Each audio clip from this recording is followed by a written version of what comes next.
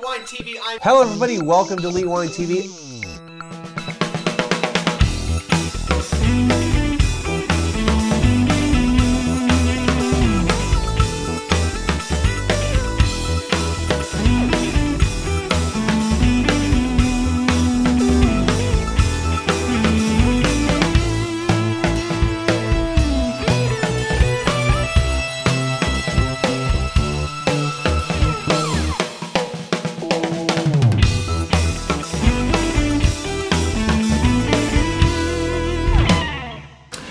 Hello everybody, welcome to Elite Wine TV. I'm your host Mark Fusco here, another special edition of the show. So I got invited to come over here. We're going to talk with Bryan Page and Rick Ramos. I'm sorry, Rick.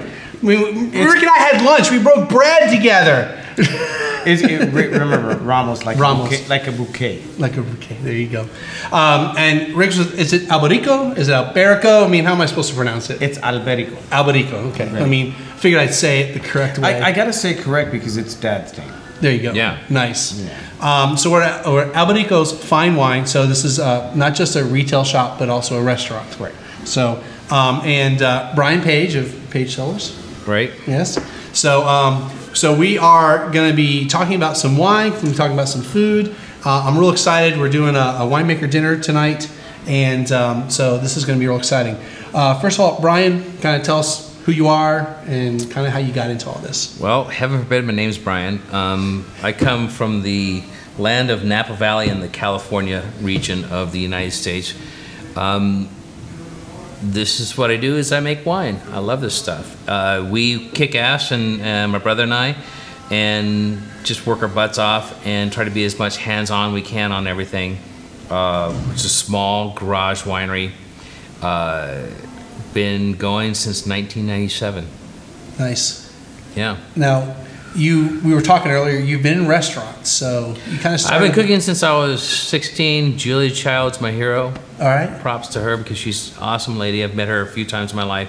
God rest her soul and all that noise. But she was a big inspiration when I was a kid of just seeing how you can take the finer things of life, but it's not the finer things of life, it's just life. So you can get a chicken, you can cook it really well or just F it up. Right. So, one thing with Julia, or Julia Nina, is that she taught me as a kid, really young, I was watching her in black and white back in the day, is that you can have the finer things of life, and it's not the finer things of life. And it's the thing that I think the United States is just starting to learn, is that it just is proper technique, understanding that what you're cooking, understanding what you're bringing to the table, getting people to the table. That's one lost art that's actually starting to come back here in the United States. It was amazing because getting people to the table, that is life. You're feeding your body, you're feeding your soul, and you're feeding your soul even more when you've got that conversation. You got your friends that you love, and even the ones you can't stand, but they're at the table, and you're breaking bread and you're drinking bubbles first, just so you know, rule. But that was early onset important to me. The other part of that whole thing is music. Okay. Musica. I see the Led Zeppelin t-shirts. Gotta love the Led Zeppelin. No relation to Jimmy Page, just saying, but other than my grandfather's from England and Jimmy's from England, heaven forbid.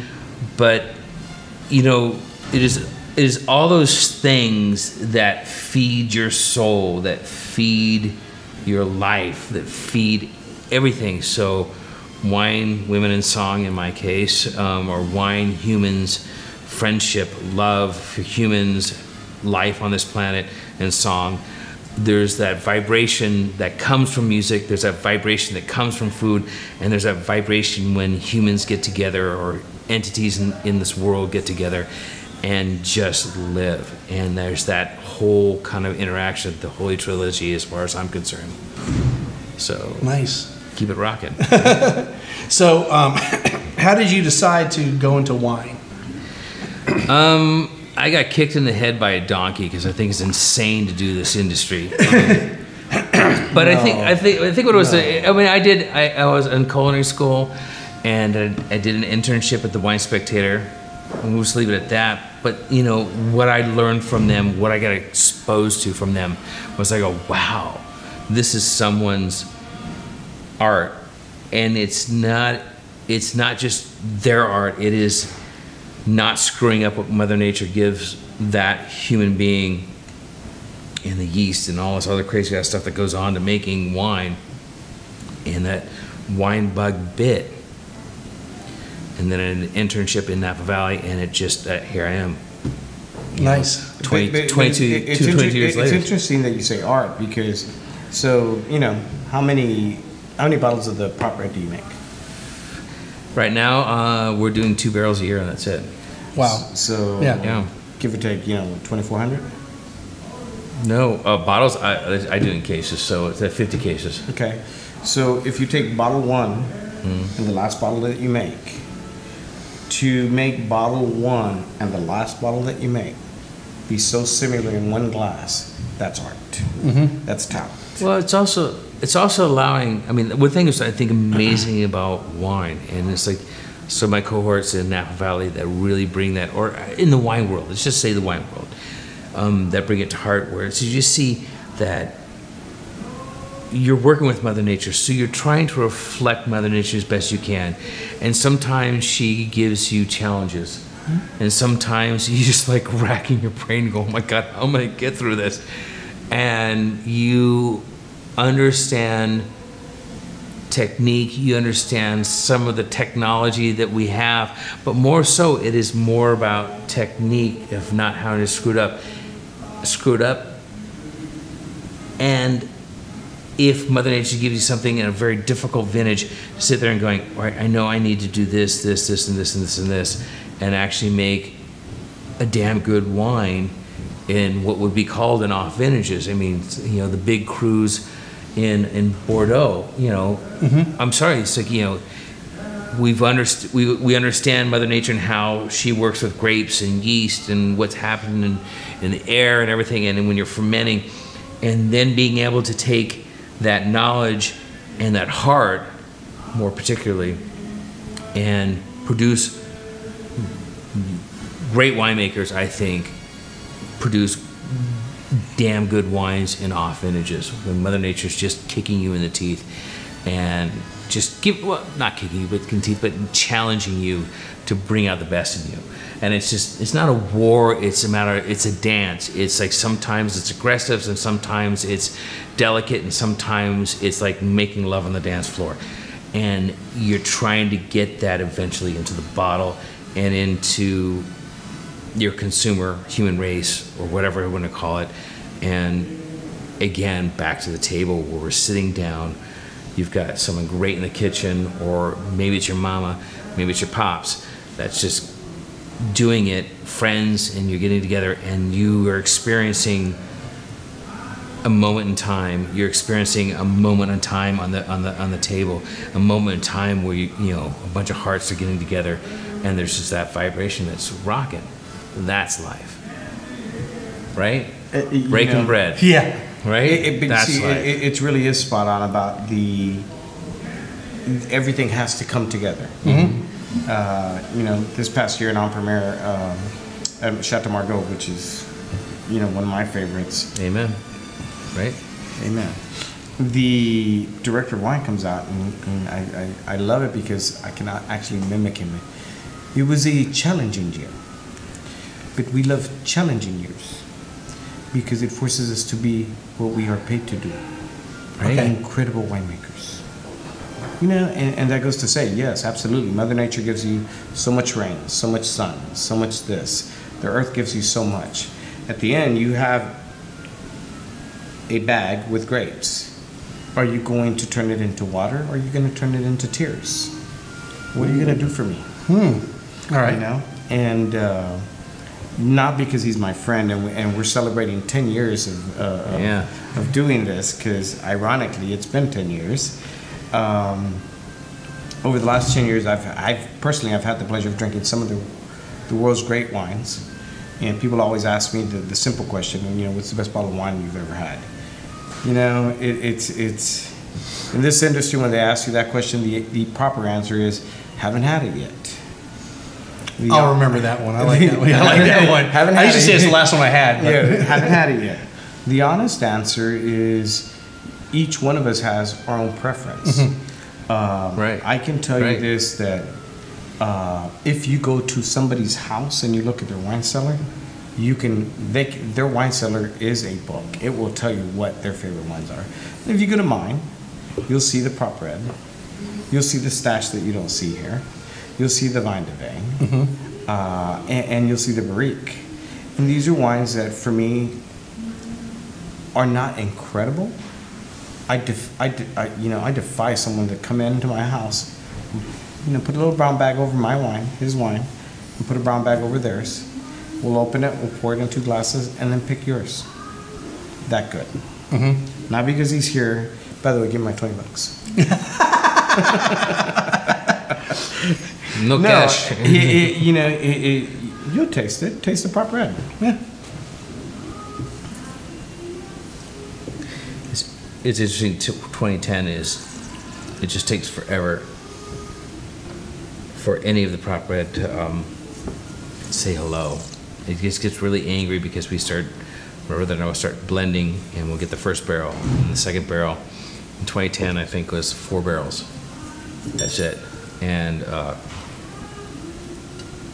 it's a pain in the ass. We'll go through just so many blends because the blend's not the same every year.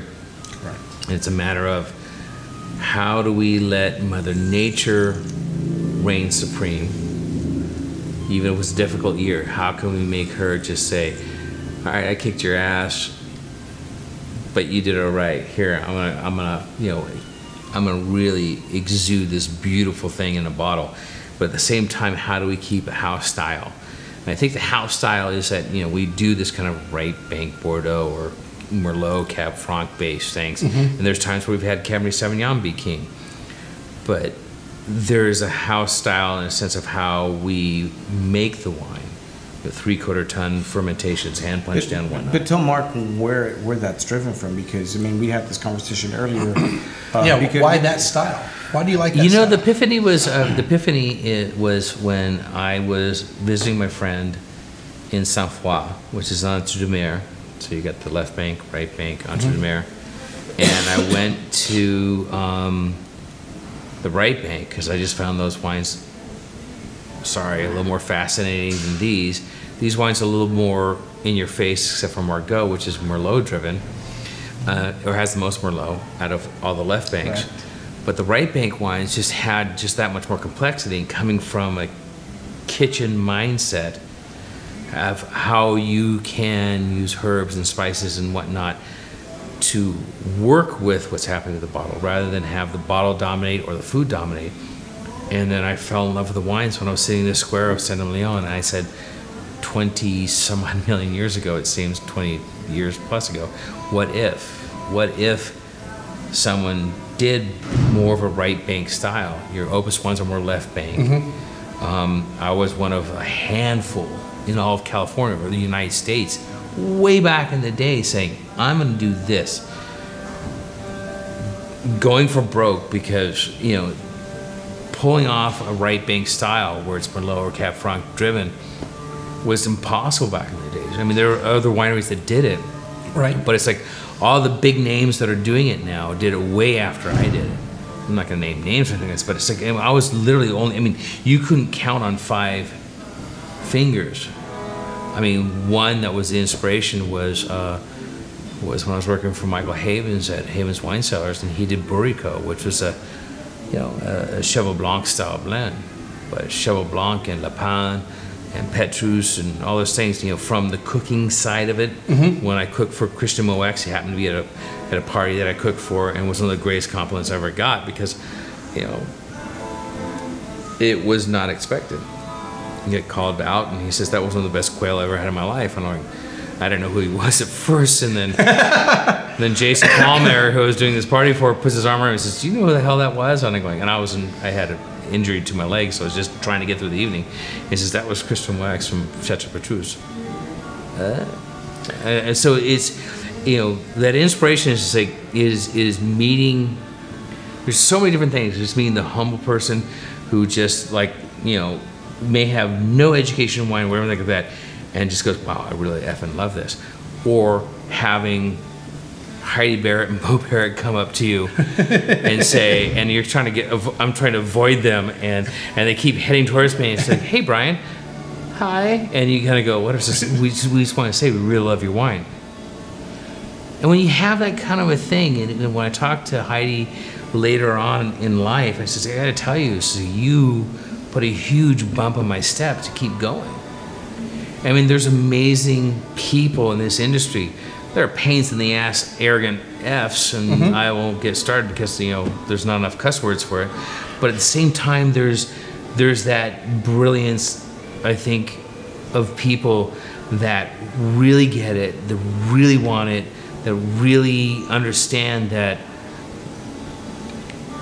of all the beverages, I'm sorry, of all the beverages out there on this planet, this thing comes from grapes, reflects this complexity and this art and this culture and all those things.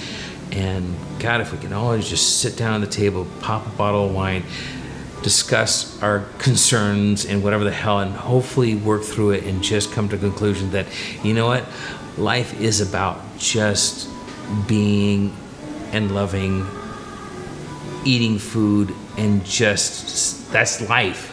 You have to eat. You don't necessarily have to drink, but It's I'm moments. sorry. It's moments. Right? It's moments. Right. It's like, let's find those moments. I don't care what you believe religious-wise. I don't care whatever it says. Let's just have those moments. I mean, hell, it was amazing. So my lady friend and I were talking last night. It's like, who would you like to have dinner with, or who would you like to meet more than this? For me, it's like the Dalai Lama. Doesn't drink, but just to have that conversation, because it's like, let's talk about life, and let's just be in that moment. Let's be at that table. Yeah, you can be vegan. Yeah, you can be vegetarian. Yeah, you can be, I'm gonna eat everything in the kitchen sink. Thank God, foie gras on the planet. Whatever, however you want to talk about it. But it's like, let's have conversation. Let's find some peace at the table, man. And yeah, for me, it's gonna involve that as well. It's gonna involve this man. It's gonna involve you now. It's gonna involve that man right over there. And let's just live it, man. Let's live it. Nice. And I say moments. I'll tell you the funniest thing is, this is how I found Page. It's Right. A very good friend of mine, Patrick Bain. And so, it's my birthday. I was 36 years old. So just yesterday. You just yesterday. Thank you very much. We're the same age. We're 29. We're all the same age. I love the fact that I read an article about me that said, Mr. Ramos has been in the industry over 2 decades. I'm like, really? Can you lie? Can you just say a couple of weeks? He said, It's probably more like 30. I've been in the industry for 30 years now. Okay. Yeah, but you started in your for you. teens, right? Right, yeah. Exactly. And so Patrick gives me the bottle of this Prop Red, and he clearly tells me, he says, you've always been fond of Bordeaux wines. Don't open it yet. Make sure it's a special moment. I know. It needs So time, yeah. So the irony is, I put it in my cellar. A couple of years go by, and one of my friends turns 50. Comes over to the place where I'm working at, and he says, I'm 50. I'm like, you know what? I've been dying to try this one. I'll be right back. and We're going to hope it's good, right? He goes, what do you mean? I go, this is the irony part. I have something from my personal stash. I'll be right back. Hence the name. Stash. And so I go to the house, come back with this one, and pop it open. There's 5 guys there, and we try it. And I'm literally, there's 5 guys like this going, yeah, I'm gonna want 2 or 3 cases of this. And I'm telling them, I'm like, guys, this is for my stash. Enjoy it. I don't have it. And so I get online and I'm looking for his name. No, you grab the cork. I found it on the you cork. grab the cork. Found it on the cork. Because this son of a bitch calls me, and I was like, hello. And so I'm like, can't find it online.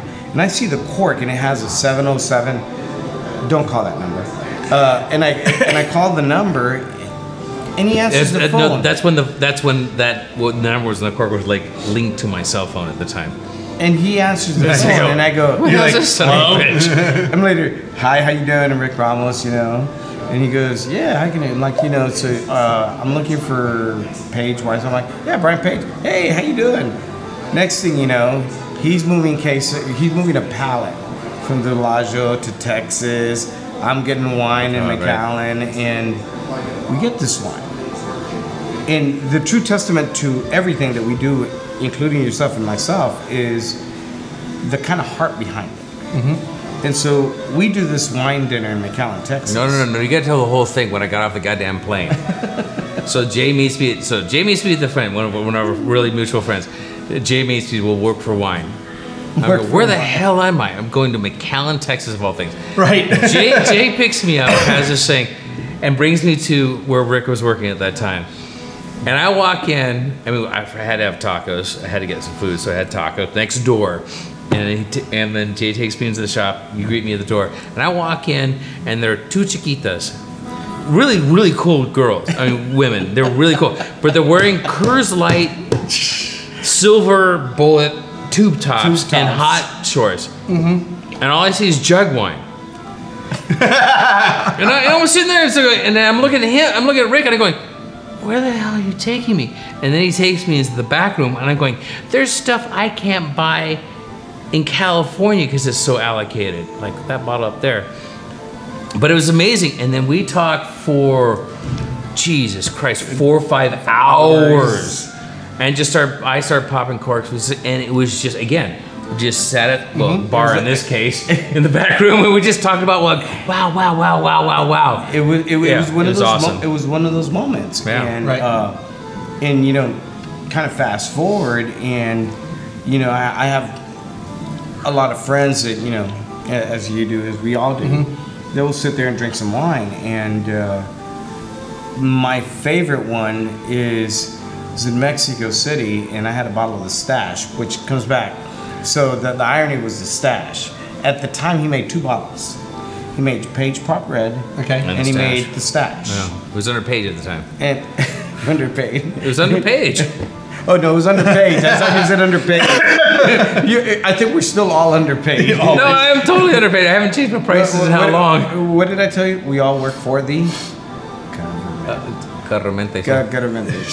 And so, Federales. So the Stash is. You tell them about the Stash. Yeah, tell me. The Stash was like, oh Jesus Christ, this is a long story. So the Stash was, my brother and I went through all the wines, and we found one barrel and another barrel, consequently, that we thought were just like ridiculous. And it was like one of those things where you go, if I blend this into the bulk of Proprietary Red, great, but it'll get lost. But these 2 barrels, those two barrels were redonkulous. Can I say that? Yeah, sure. Ridiculous. So we stashed it away for the family. Now my family can't drink 52 cases. Send them to me. We could try. We could try. Mark, we're gonna have a very good year next year. We are. But it's like case a week. What took it over was I had docs on bikes, doctors on bikes. They're on this tour of Napa Valley, and I don't know how they do. I don't know how you tour Napa Valley on a bicycle and you hit a winery, you hit another winery, you just keep going. I don't know either. I mean, you can get pulled over and ticketed for DUI on a bloody bike. It's the world nowadays. Well, I saw the signs when I visited last year. I know, right? Everywhere in California, but Napa especially. DWI stuff. Limo drivers. Yeah. Uber. all the above. But then these docs came in, and there was like a dozen, and half a dozen and their wives, and said, and they found out about the Proprietary Red, and then I says, well, you want to try this one crazy thing? So I climb some barrels and I pull a sample off. This one doctor says, and we taste it all, and they're all going, kind of got that quiet thing like Rick does, and he goes, how much is this? And I jokingly said at that time, and this was in 2001. 2001, okay. 2001 was the first one. First finish was 2001. And they look at me and and I go, how much is this? And I go, it's $200 a bottle. Says, I'll take 2 cases. I went, and me, I'm just this young punk. I don't care. But it's something. I can't sell it to you for $200. That's ludicrous nowadays. That's just right. Yeah. But it's like for me, it's like I ended up selling for $100. We raised it $9 over the air for the number 9 song from the Beatles. Nice. Number 9. Nice. Number 9. Hence So Revolver. 109. Yeah. It's Revolver. All right. Named after Yes. the Beatles album, not Yeah. after Hate You Texans, not after a gun. I just want you to know that I own the vinyl. I have the vinyl. You I have have the two. vinyl? I have two. I have an English version and I have a. Oh, you got me Oh, fine. nice. I over there. Come on, baby. You know me. But I'll tell you the funny story about the stash. He's gonna tell us anyways. I'm gonna punk you on the stash. Oh, no. So I'm in Mexico City and I'm in this tasting, and I kind of recognize the guy, don't recognize the guy, but then somebody tells me he's one of your clients. Okay, so we go there, and I get my phone, and I still have to send you that picture. So this guy comes over, grabs the bottle, pours himself some stash. Looks at me. How much? You know, ¿qué tanto? And I go, try it.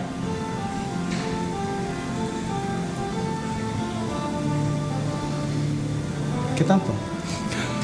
And then I go, Right. how many cases do you want?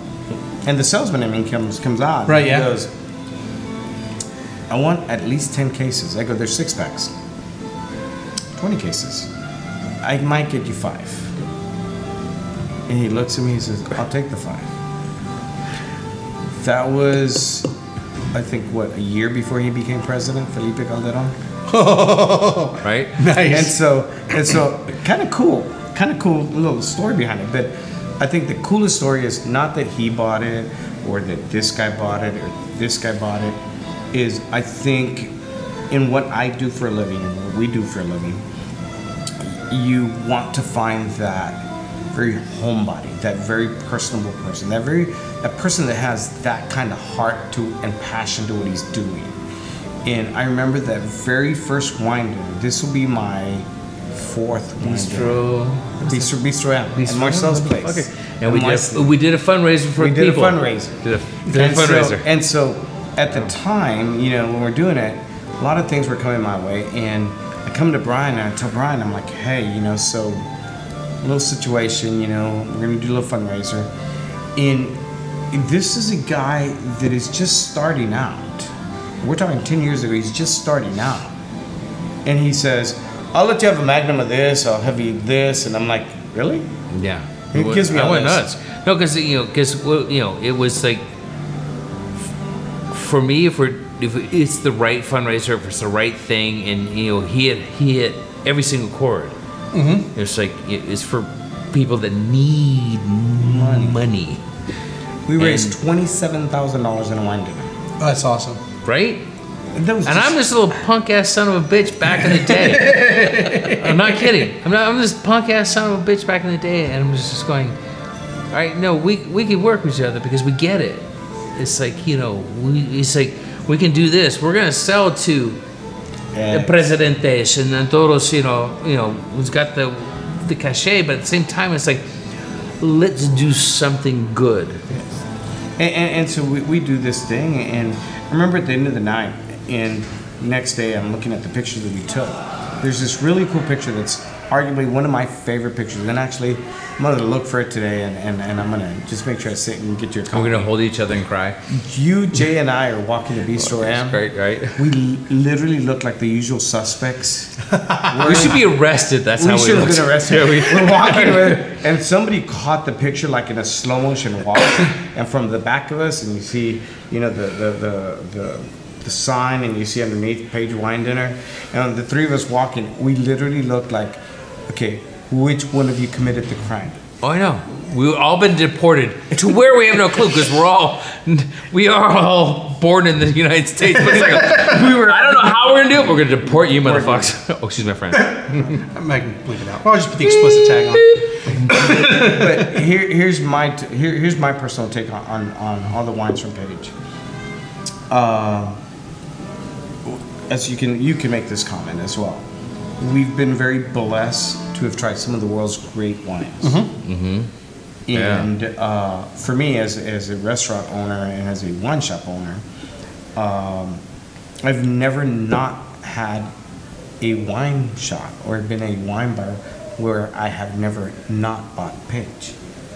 So when I opened up Albericoapos, there was a lot of pressure with it because, ironically, when I was opening up, I always remember this friend of mine, Jared, and he said, I was in the middle of doing the wine list for the shop, and he goes, "That's got to be so cool." And I'm like, "What?"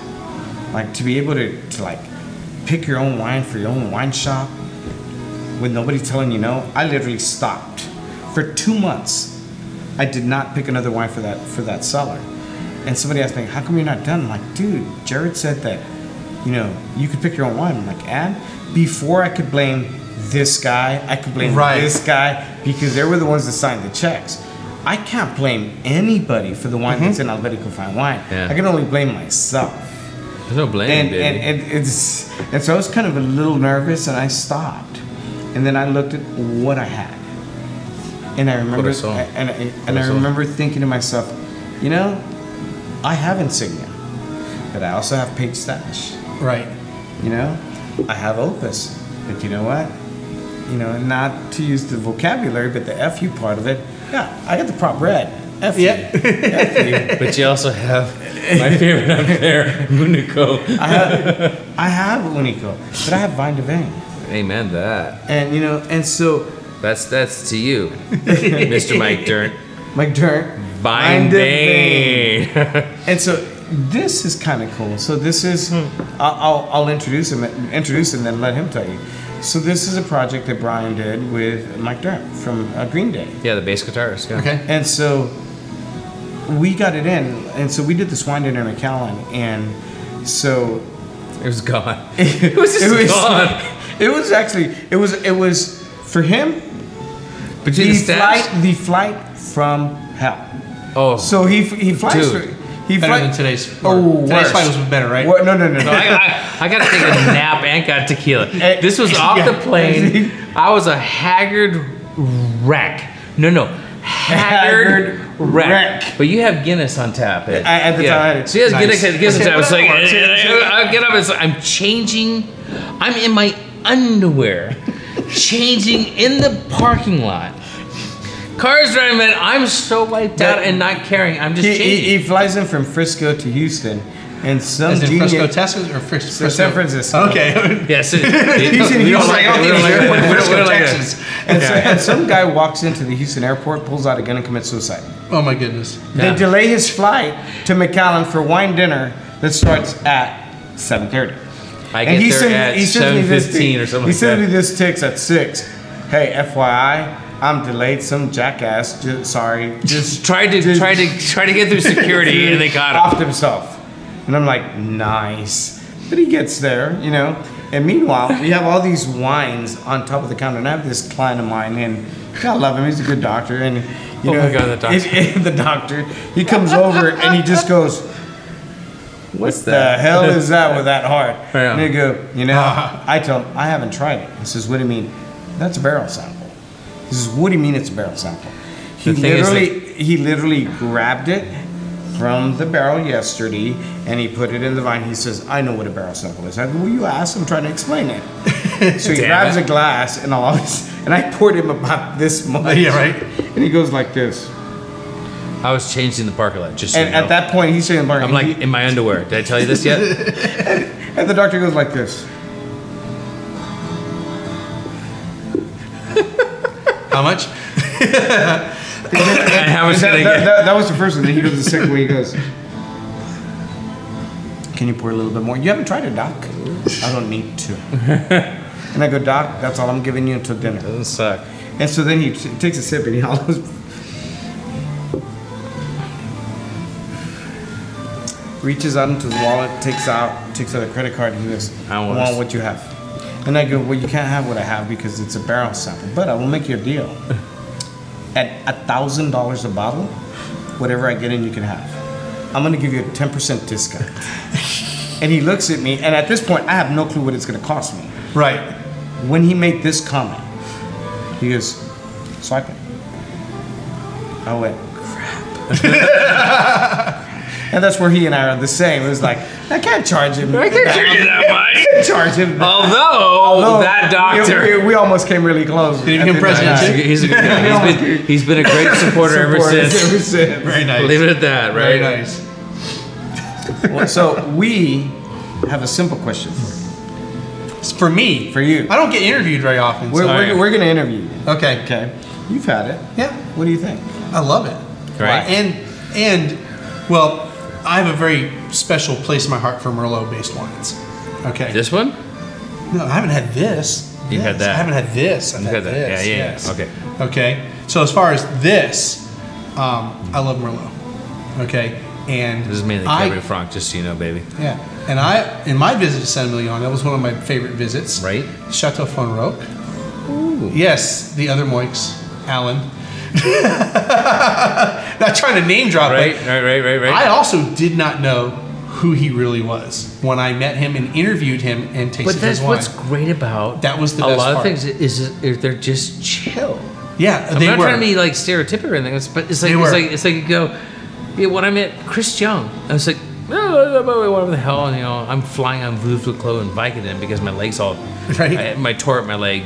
Don't ask. It's a long story, but it's like it was just gentleman. Mm-hmm. When I met the Baroness Rothschild, gentlewoman, Right. just like, woo, dude, she's wearing a 4-pocket Chanel classic, you know, below the knee because above the knee is gauche, as Coco would say, but it's like amazing woman, amazing human being. She's worth, you know, Right. and then some, and yet just so. I'm just a bloody chef, cook as far as I'm concerned, and here I have the Baroness Rothschild. Yeah. Imagine the same experience you had. Oh, yeah. You would never know. Yeah. He was one of the There's people I something met about the that wine I industry had no clue. of people who actually involved, not Right. millionaires, whatever the hell, come to the, you know, try to do whatever the hell they want. Not the same thing. Yeah. I love that. Yeah, I got there in the morning. We did the tour of the Right, area. right. Went to the vineyards. He showed me where his sister's place is. You know, who makes wine on top of the hill. We're done. He goes, "We're gonna have lunch. We'd like to join us." So this is harvest time, which is also very difficult to talk to anyone anywhere. But I got to talk to him in harvest. It's impossible. Time. And Yeah. had lunch with him. Two long tables in this big hall, and all the harvesters were on one table, and everybody in the family. He had some other people that have been coming there. These traders that came from Hong Kong have been coming for like 20, 30 years. You know, well before the Chinese were getting into Bordeaux, right? Right. Like these are personal Hong Kong friends, is another world. Love it. personal friends of his, right? Uh-huh. And they come every year. And they're in it. Yeah. They're doing it. And we're They're not- no, they're we're not saying drinking, that- we're they're not drinking this- his wine yeah. and his sister's wine, and we're having a great lunch. But It's everyone's awesome. in it. Yeah. It's they're not on the sidelines going. Blah, blah, blah, blah. Exactly. They're like they're sorting. They're doing this and that and the other. yeah. You know, they're either in the kitchen helping cook or they're out there making it happen. Absolutely. And that's the cool stuff. Yeah. I almost said the S word, H word. That's the cool shit. Here's you know I think to me is you know you kind of ask yourself, what do you look for in a wine? You know, what do you expect in a wine? And I have a different perspective. Bryan has one. You have one too. I think what's really interesting to me as my career evolves in this industry is that there's no sidestepping. There's not a bad wine there if you look at it the way I look at it. There was a wine that was created from this, but you get to a certain level where you realize that this is a little bit different than this. Mm-hmm. This is a lot different than this. We were having a conversation earlier, and just for the record, because I want to be very clear about this, before we had our first tequila shot. It's true. It's very true. Very true. I had a nap. That's good. And the comment was about, you know, Cab Franc. Mm-hmm. And so I like Cab Franc. To me, that's king. And we know friends that make Cab Franc comes from Sauvignon Blanc and Cabernet Franc. Cab Franc. Right.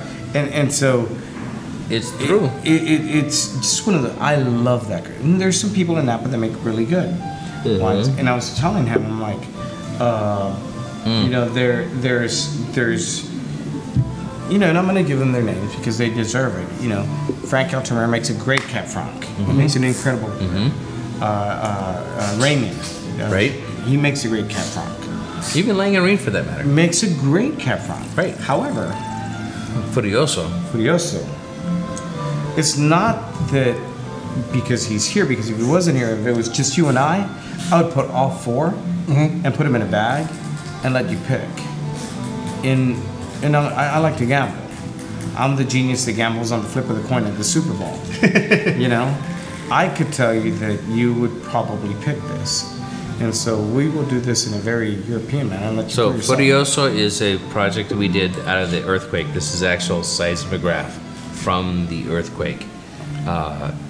We lost a lot, and this is some of the stuff that survived, and it's very nice. dear to my heart. Completely sold out. Sorry, 61 case production. That's it. I got 2 cases. See, If you look at it from the standpoint of an earth, here in San Antonio, Texas, 2 cases made. non kudasai. Here, finish that noise.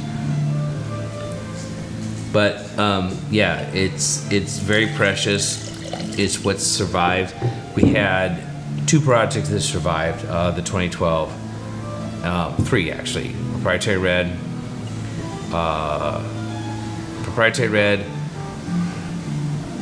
Premier Barrique, which is this little guy right here, which is stunning, and then Furioso, which is a play. Cabernet Franc, correct? Which is a play off of the Fury. But Furioso also brings some musical elements to it, because to play with passion, to play with fury. Okay. So, but this is the things that survived. And again, 61 case production, 6.1, arguably between 6.0 and 6.1. Initial reports was 6.1. That's when we started working on this label. But you want some? I have none. He has some. It's gone. Sorry, guys. Love you. But get the Fury. We have a good chunk of that. But Premier Barrique, this is almost gone. 11 cases remain. It's kind of like on this. But this is on this is on steroids and bigger structure. So I have on But this. I that's the got Furioso. 2 3-packs, and then I got 2 1.5s, 2 3 liters, and 1 6 liter. Yeah. Now you got three liters. Well, the other ones are in Jesus McAllen. Christ. The other ones are McAllen. I'll be honest, I like this better than the Proprietary Red. I like. I love Cab Franc too, by the way. This is. Well, this is 2010. This is 2012. But this is amazing. And to me, this, and I guess I think it's more complex than that. Than that, correct. This is more in your face, but the reality is that they're just totally different worlds. So I think that's what it is. This what is do you want to play? definitely more in your face. What do you want to play? And that's probably what it is. It's overshadowing the complexity. But there's still complexity. Yeah. But not like that. No. That I mean, is. this is good. This is real good. Like I wouldn't be like going, yeah, no. I'd be like, give me more. But the thing about it is, and this is the one thing, in this day and age, you have so many little wineries and some boutique wineries that are producing these great, they have this great bottle, this, but it's such a small production thing. Yeah, 61 cases. And when you look at, what's your total case production as a winery? What's your total case production? 2000, we're trying to get to 4. 2,000. It's not much. Yeah. That's not But everything a by lot. hand. And As much as we can do by hand. If you think about it, 2,000 cases. If you divide it by the states, Yeah. It's not that much It's to go not. around. No, but most of it's sold at the tasting room. And it's like whatever this guy. So, no, I'll call up Rick during bottling and like when we're doing this, which is 42 cases. I'm calling Rick and saying, what large formats do you want? I'm not kidding. What large formats do you want? And I'm sitting there on the bottling line holding that bastard up, going, it's getting heavy. And especially that one up there. He's got a 6 liter, but he just goes, Oh man, yeah. I'll take this. Okay.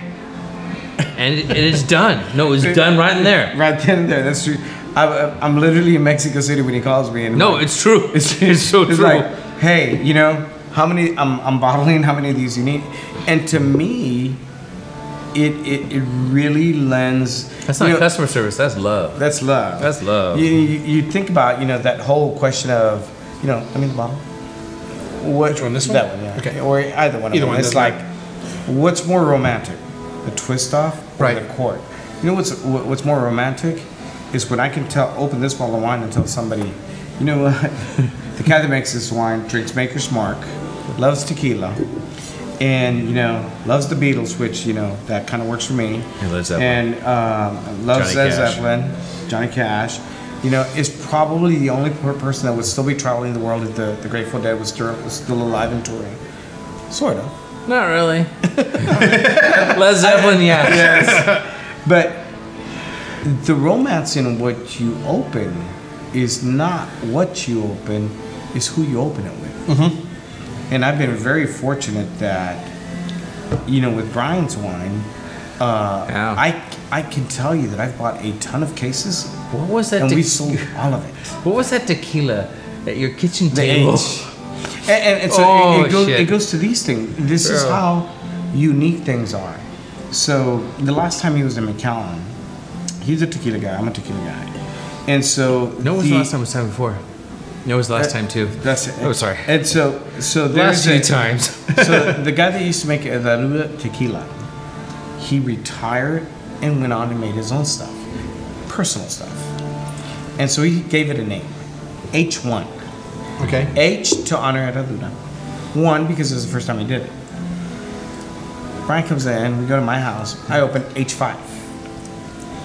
And we try it, and I tell him, I didn't tell him it was tequila, I said, try this. No, that's right. It was smooth like a scotch. Elegant. Single malt. Elegant like a single malt. And then he just goes, what is it? I go, tequila. He says, It's fucking A. whoa. Sorry, my. And so it's those moments. Right. When Moments. you can when you can taste Vida. a wine. It's like when he told me about these, he's got my friend, it's called Morto Divine and Love and Lament. And I'm like, What's the hell? I went like this, time out. Threw a flag. It said 15-year penalty on Bryan Page because, I was first to market on the Page Prop Red and Stash. What the heck is the white wine? So I started reading up on it. I read the names on it, and I'm like, gotta love Bryan. Love and Lament. And a cigar band. I don't smoke cigars anymore, but it's like what it took to make that. So, my Bridget, kicking ass, amazing kid. And what's amazing, her husband's name is Emilian, Oh, nice. which is the Romanific word for Saint Emilion. So it's like, we have this tie, which is really crazy, but she and I work on our labels together. This we did together. You go down the list. This is the only one we didn't do together, but Bridget and I did that thing, but Bridget, she kicked ass on this noise. And everything we had to do to make this happen was groundbreaking at the label place we went to. Yeah, but even this. Tell them about who designed this. That was my brother's roommate, my brother and his roommate, and his roommate escaped from Poland back in the day when there's persecution, and just somehow via Europe and wherever the hell, somehow got to the United States, and that's what he did. So it's a modern Gothic interpretation of our family crest. The 3 doves, we have 3 doves in our family crest as one. 3 brothers as one. And yeah, we have crazy stories. We got a new redesign of this we're not going to talk about, which is Sick Monkey for the Page label, which is, it's ridiculous. But it's a pain in the ass to make, but I love it. And I guess I'll tell you this, because you and I are in the same boat. We try so many wines annually. So many wines. First time trying it? Yeah. What's your initial gut reaction to what you've tried versus what you've tried? Because I write notes. I write notes on everything I try, and and between on premiere and everything else I do, last year I probably sampled 4,000-5,000 different wines, and so that's a lot of wines, Right. And so that requires an elephant memory per se. To remember things. and liver tenacity. And liver tenacity. You know what? My mother says it best. I love that my son is a professional alcoholic with a title. Love that. But it requires a lot. And so for me, I think of the wines I've had that I've loved. The 2003 Stash for me is in my top 10 wines I've ever had. And so, not because it's Right, here, brother. but I'll give you one. The 96 Romani Conti Letapos. Right? That was so good. Right? This is solid. Number 2. Didn't suck. Number 2, as much as I hate to admit this, yeah, the 99 Screaming Eagle was pretty solid. It was pretty good. I found the 98 better than 99. I haven't had the 98. All right, sorry, I've had love the you. 99. Number 3 was Heidi, the love you. 2004 Catena Zapata. Number 4 was the 1995 Margot. Number 5 was the 2003 Stash. That's why we get along. I've written articles Forget about the stash this. though, but you know it's interesting though. It's like That's our taste. It's not about our taste. I think it's everything you mentioned though, brother, is what goes behind those wines though. We're not people in a corporation. There's like human beings that actually are involved, and they take truth to what they're trying to accomplish. You're true. Screaming Eagle went through the roof and all its insanity, and it's like I've been fortunate to taste Screaming Eagle also, but also be complimented by Heidi Barrett. But it's just more than that. She has a spark. Bo has a spark. Bo Barrett has a spark, and you find those sparks, and I think you see that, like I see it, and I think you see it, my brother. Is you see that spark in that creativity and knowing when to intervene and when to sit back and let Mother Nature do her thing. And I'll say it this way, because I'm a big Beatles fan myself. Right, and brother. John Lennon made this quote. He goes, "Today is the day that something will enlighten my life." Okay. Quote unquote. Later that day, 5 hours later, he wrote, "Imagine." Incredible song. Right?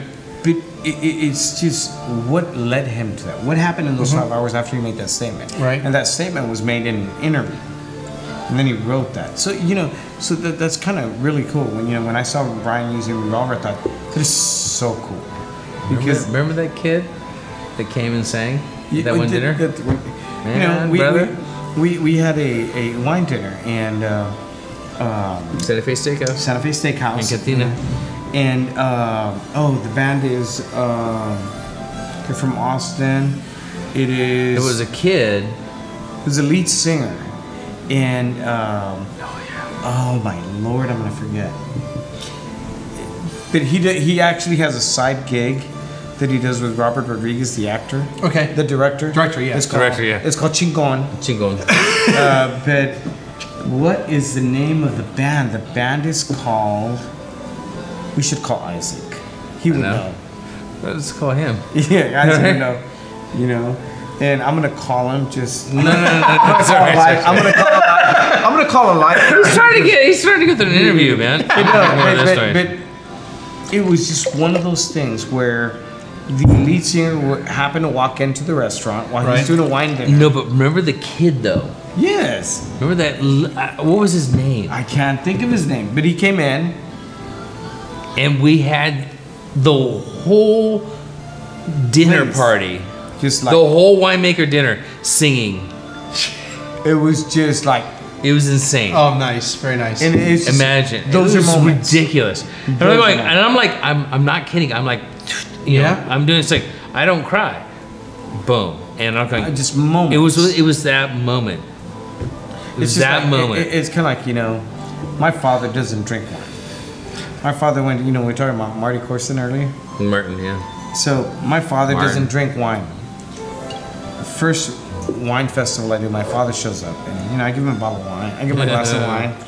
My dad has this glass of wine, and I'll always remember Dad. He just goes, "This is really good." And mijo, doctors say that wine's good for the heart. I go, "Red wine, Dad. That's a white wine." No, white wine too now. And then he goes, "But this is really good. If it helps a little bit, I'm going to take this." So my dad drinks this wine. To this day, Dad doesn't drink red wine. He drinks white wine, and which is fine, But what was really interesting was my father had never drank anything outside of Michelob Ultra. Who? Michelob Ultra. Oh my God. And now it's like his son has to deliver white wine at least once a month. You know. He'll dig that noise. I'm about to because ironically, Nice. Sauvignon Blanc is what he likes. No, but he'll dig that noise. They're gonna take some pictures. Pictures. If you hear a little clicking in the background, we got a photographer coming in. Yeah, because for some reason they think we're cool. Well, maybe they. Mark, At least we showered this I'm morning. just here for the ride. This has we're- been a great ride so far. I'm telling you, man. Yeah, you know, if It's been a you, great ride so far. you know what, this is cool. Right here. Doesn't even look like Liam Neeson.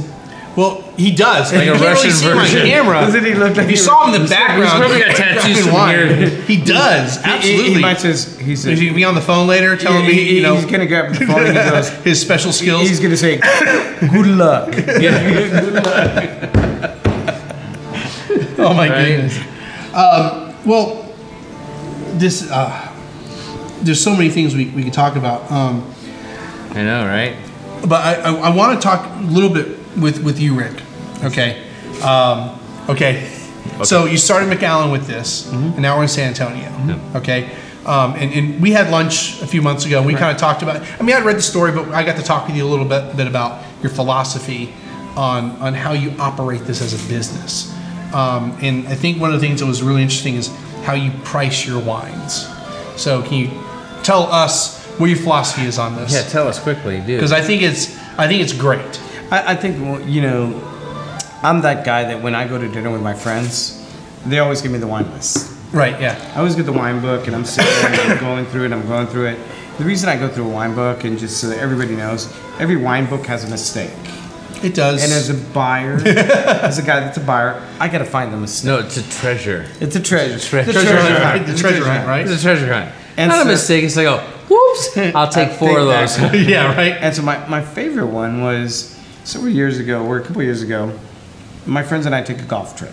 And we're at this unknown steakhouse because I'm gonna protect the girl that actually is the master som there, and I don't want her to get fired. But I'm going through this list, and I tell my friends, you know, guys, and I'm like this because, you know, when I was younger I could read without glasses. Now I gotta put the glasses, and I did one of these. Next thing I'm like, you know, y'all pay for dinner, I got wine. And my friends know me well enough to know that they said, Just shut up. yeah, no, we're gonna split this. Because the wine's probably gonna be So cheaper than the dinner. the guy comes right? over and he says, "Can I help you?" And I go, "Yeah, I'm going to have the Romani Conti Saint Vivant." And so this waiter, he stands up.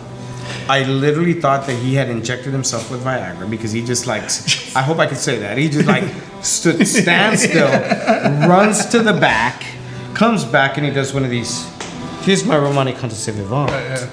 And my friends are like, okay, tell us a little bit. And so the guy does this, and he leans it over like that. I'm like, please don't do that. Don't. And he breaks the bottle. What? And he looks at me like, it's a 20-year-old bottle.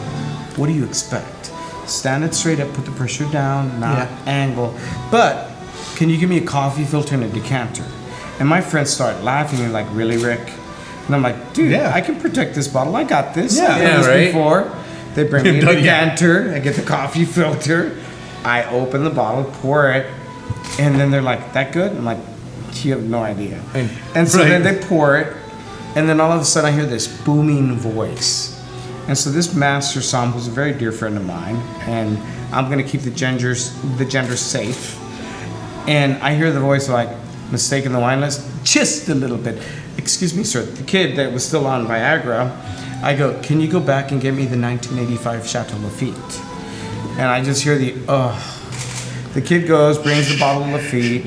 I literally grab the wine menu and I sit on it because I'll be damned if they're going to charge me the actual price for the 2 bottles that I found. Go in the back and reprint it real quick. No, this is the price. This is the price on it. I'm sticking to that. And so this master som says we're good friends, and it's like, how bad? And I'm like, this bad. The mistake in that wine menu was the Romani Conti Saint Vivant was $450, not $4,500. Yeah.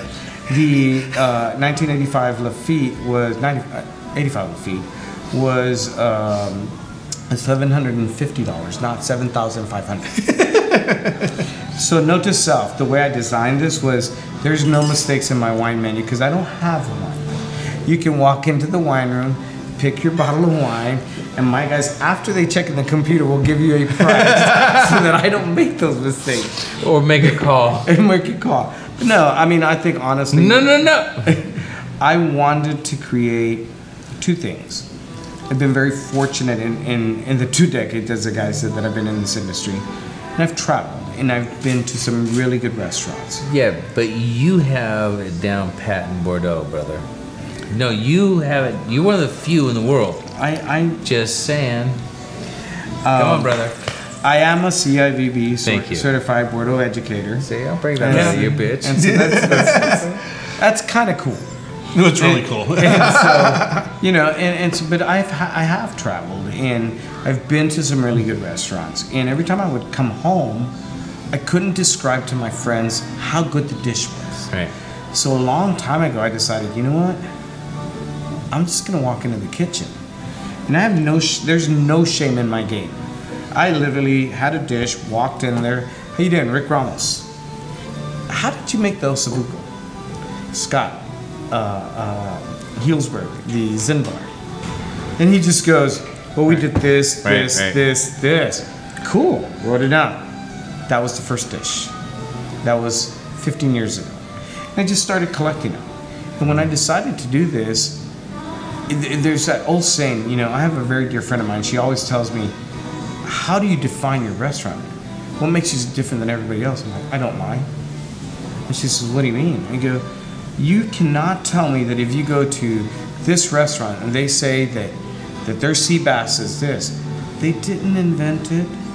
The chef happened to be at this restaurant, really liked it, and kind of reincarnated that dish with his own little twist. He added a pinch of salt.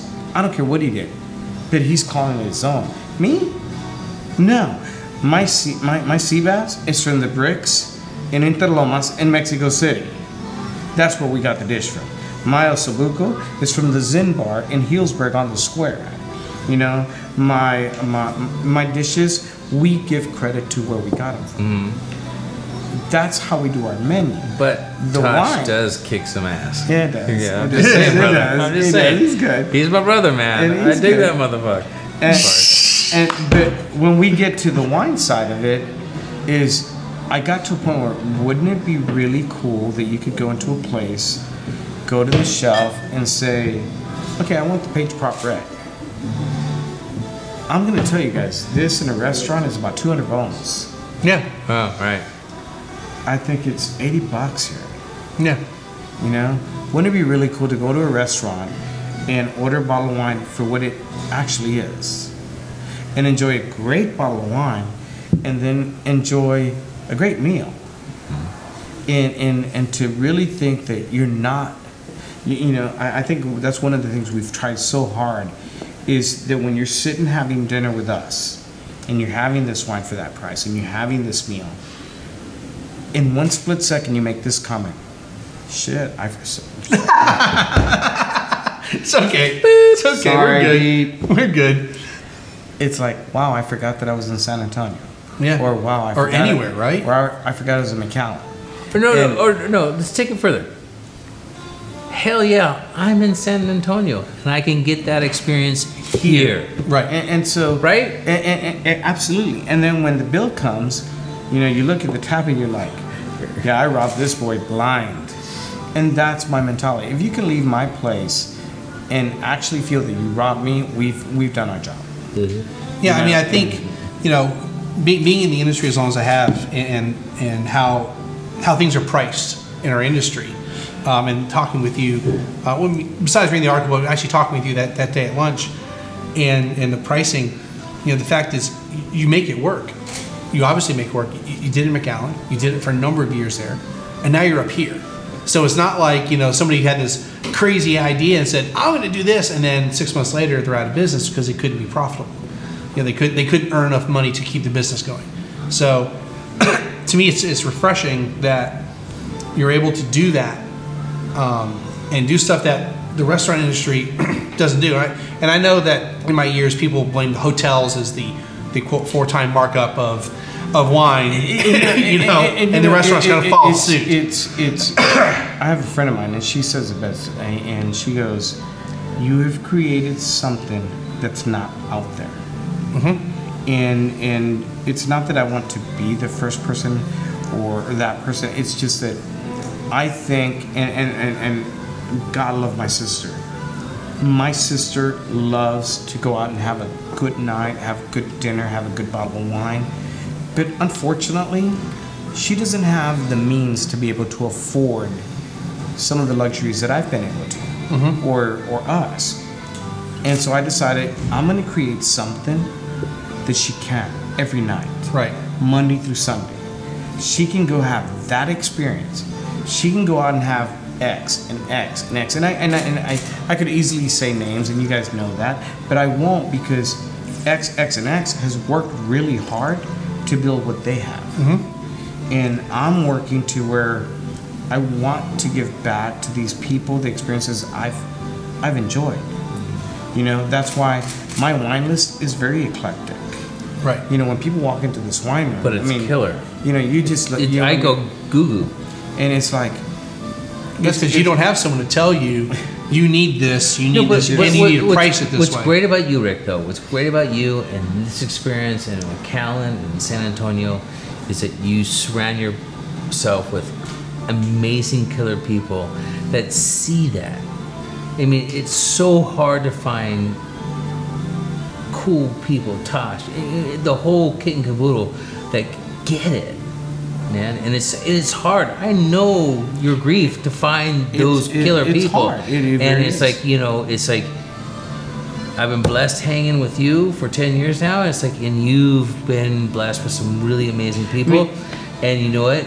You're a blessing when it comes to goddamn this motherfucking wine and food experience, right? For the record, Shut this up. is a rated R show. No, but It's Rick, not come on. Skinamax. It's No, not that's This Skinamax. might be my second ever explicit tag on iTunes. No, but it's honestly. I will tell you this. I mean, so you understand my chef. Yeah. So Tomoshi, my executive chef. for Right, this let's talk company. about the menu real quick. And Oh, so- Jesus Christ, yeah. And so, I type it looking out so forward we to can. it. and so I'm going to put I'm my so dad's grateful. glasses on for the record. That's fine with me. So Mr. Alberico wears these glasses, Dad. Dad, okay, Dad. Dad, tell me about the food tonight. So tonight, our first course is a grilled chicken hearts amuse-bouche. Okay. And so we're going to pair it with the Mortal Divine Chenin Blanc. Now, here's the messed up part about that. I drank the wine. I drank 4 glasses to make sure that the spices were correct according to the pairing. So you drank a bottle. At 2 pounds. The second course is a roasted pepper and tomato soup. That's with the Love and Lament Tomato soup. Simeon. Very rare. Oh. Very rare. And 61 I'm actually cases. intrigued by. We have 2 white wines with wines that I'm going to assume would Dishes, normally yeah. red wine pairings. Very right? good. very So good. I'm really intrigued with this. High acidity. High acidity, yes. Yes. High acidity. Go figure. And so then our third course is a smoky beef carpaccio. Right? With the That's with a What do you see? Furioso. Furioso, yes. Can't buy any. It's sold out, just so you know. Rick has the last whatever, and it's gone. There was a total of 24 bottles that came in. And You want the that's- Fury? It's as Actually, good. I will be honest. 24 came in, drank 1 the day it came in, drank 2 the day it came in because I had a good time. Good. We opened a third one. We have. So I have for New Year's. We have 21 bottles left. The entree, Akashi ribeye. We decided to go Kobe. All right. And so we have a little Kobe ribeye paired with the prop red. That's gonna be. That's going to be cool. That's going to be. I was gonna say that's gonna be the shiz. That's gonna be the the stuff. shiznit? These are there. Yeah. And then my favorite though is the Purgatory Merlot. So we got a revolver right. Purgatory Jesus Merlot, of which 12 bottles exist in the state of Texas. I have none. He has none. Zero. You have none. They're all Yeah. in here. They're all here, yeah. And that's going to be with a chocolate custard. And let me tell my distributor's going, we can't find this case. Do you have it anymore? You better find that Find it. case because I don't have it Rick is anymore. not going to be happy. But, the thing about Tomoshi that I love about him is I love and hate. Because when he's prepping for these meals, he'll walk into my office, as Tomoshi does. Need a bottle of this, bottle of this, bottle of that. I'm like, for what? I'm cost effective. I need to taste the wine as I prep the meal. I'm like, really? It's true. Really? No, I'm on his side. I'm on his side, brother. You know that. Come on. But then I mean, I walk if into it as the, an ingredient, right? I understand that. Yeah. I walk into Right? the kitchen. I walk into the kitchen and he's drinking the wine. He's going like He's this. just going. And he's flipping 2 eggs for brunch. Really? But I think I've been very blessed. I'm very grateful for the people I've met in this industry. I've met people from, and this is the name drop. You know, I've met Julian Rothschild. I've met Christian. I met Doug Schaefer, which is still my funniest story when I Dude, did help me through my divorce. Go get me started. I love that guy. I met Doug, and somebody made a mistake, and I was invited to a 10-year vertical tasting of That was Schaefer. No. Schaefer Insignia. Do you know my first? Doug Corn Estate Cab and Chapelet Pritchard Hills. I was on the panel. And so after You were on the panel. By mistake. I was on the panel. Oh my goodness. And so I was on the panel. And so after we did the first 5 years, I'm outside talking to this friend of mine, John, and I'm like, dude, they completely effed up. Why? I don't know how my name's here, but I'm on the panel. And he's like, dude, just shut up. Go back, sit down, don't say a word. And all of a sudden, this guy that I idolize in our industry, Gary Fish from Fishers in Jersey, he goes, Ramos, you absolutely belong on this panel. I'm like, dude, Gary Fish is talking to me. He knows my name. It's just dying of laughter. And then all of a sudden, I'm going to call you back. Hang up. And he's standing next to Doug Schaefer. And Gary Fish, Doug, Rick Ramos. I'm like, wow. Like, how you doing? And Schaefer goes, fucking hilarious. Schaefer goes, so what do you think of the wine? And then I just went like this. And the business side of me came out. Well, the fact that I just drank my allocation for the last 10 years really bothers me. Yeah, can I get 50 And he just looks at me like, why did I know that was coming? Oh, and right? he reaches out, takes out his business card, and he hands it to me. He says, your allocation is every phone call. This is Dougie? I get awesome. Schaefer. They don't deny me Schaefer anymore. But the cool thing about it was this panel, to me, it was a dream because it's that moment when you sit somewhere and you go, okay, quietly, somebody take a picture. I have arrived. You know, you look at the board and you see Schaefer, you see the guy from But brother, you're the creme of the crop, motherfucker. and I'm seeing all these guys, and then I'm like, dude, that's Lauby, don't like him. That's No. Parker, don't like him either. I like him. And you know, all these guys are there, right? And I'm thinking to myself, wow, this is pretty cool. And I think to myself, that was arguably one of the best tastings I've ever been at, because I don't know who made the mistake and they sent it to Rick Ramos in McAllen, Texas instead of Rick Ramos in New York or Chicago or something. But I got to go to this tasting. It was really cool. And I can tell you that I've been at that. I've done the mistake of spitting wine next to the winemaker at Lafitte because that was just stupidity. You know, I probably would have done the same thing. I'm the guy. Spit, I'm the you know? guy that had that big old smile next to the owner Margot because that was my favorite winery, and she had this. Really, now, I have that in the wall in McAllen. Oh, nice. Scowl. But I'm also the guy that has a picture with him, and on the other side, Fabian, and we're all just smiling and laughing because he's hungover as hell on a Sunday from drinking all weekend with us. And I think to myself, and I think to myself this way, and I can really put a stamp on this. In McAllen, Texas, we don't have big pictures like this. We have small pictures of moments in life. Okay.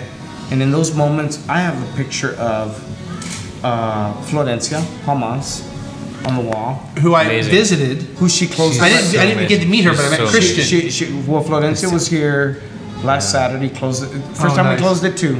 Thank you. Oh, that's who you were talking about. Thank you, Florencia. Before we were filming, he was talking about. Yeah, I got to meet Christian. I love you, girl. But that was an amazing Have a experience. picture of Florencia. Have a picture of Heidi. Have a picture of Julian Rothschild. Have a picture of Christian. Have a picture of Michael Honig. Have a picture of all these great winemakers. Right. Great owners of these things. But you know what's pretty effing cool? I've only one winemaker that I have 2 pictures of. An entire wall, Bryan Page. Not because he's my friend, because in this life, you only get discovered once. It's my job to make you discover him twice. Oh. I love the fact that I can make this comment. He ended up in Texas because made a mistake, but I found it, and I will say this with my wholehearted blessing. There's very few wines out there that you can compare to these wines. Very few. If you haven't had the stash, you've done yourself a disservice.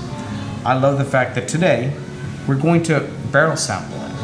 I love the fact that his comment to me is, before I open it up to the world, to the market, I'm giving you first dibs. He has first dibs. I have first dibs. You're my brother, baby. So we're gonna try it, and if you want some, the really cool thing would be for one day I'm gonna be able to say this, Bryan, you're out of stash, because we bought it all. I'm Right. getting there. We're getting close. But so with that said, guys, I will do. I'm a very superstitious human being, and I'm gonna do 2 toasts. My first one is the first time I met Mark. We were at a tasting for Cade. We were drinking some Cade. Yes, Cade, right? With our Republic rep. Republican. Yes. And we tried Cade, and I got to meet him. And I will say this: very few human beings have the same passion that we all do. Here's about passion, Mark. Here's to your Salute. passion.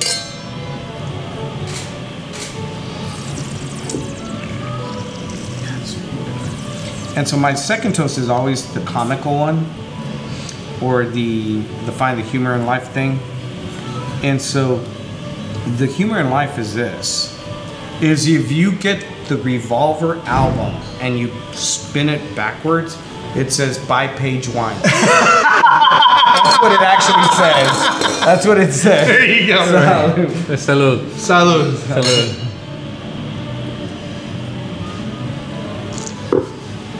Yeah, Gentlemen, shall we wrap things up on that? Sure. I know you've got some work to do here. pretty soon. We're gonna go back over there to the bar where we have a legion of people waiting for Bryan. Right, yeah. So we can sample some of his wines. Yeah.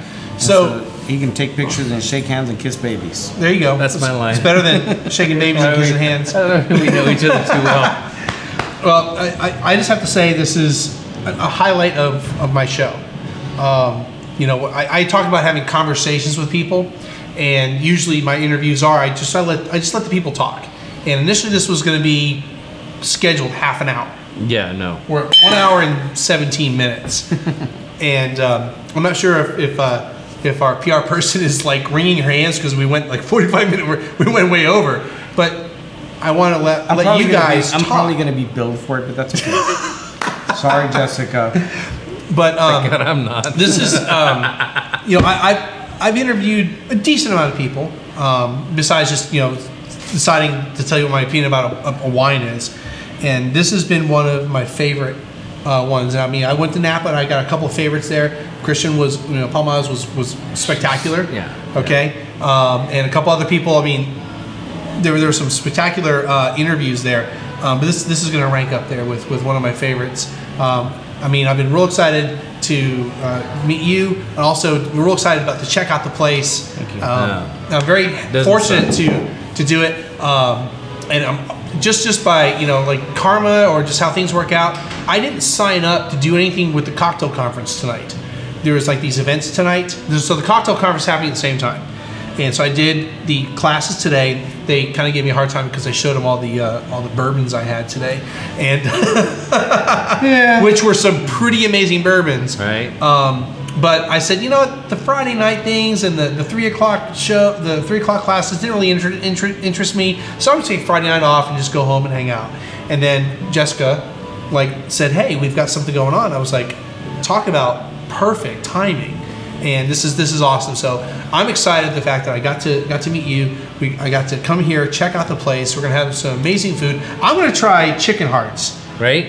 which normally I would be like, hell no, but I'm gonna do it. I'm gonna do it because I learned with doing wine is that at least try what they put in front of you. Right. You might not like it. I might spit it out. Who knows? But I'm gonna try it. Because I might actually like it. You never know. I've found that sometimes I like some of these things. You know, I found out that once I I really liked MD 2020, the sherry. I thought it was really good. The sherry, huh? Sherry, you know, it was, it was an upgrade from the figure Boone that out. Hills. I like Lancer. The Boone Hills Pickle Pink was solid. Dude, Howard I gotta Jones. take notes on that was that. that was my 80s, man. That was my 80s. I have now upgraded. That was my 80s.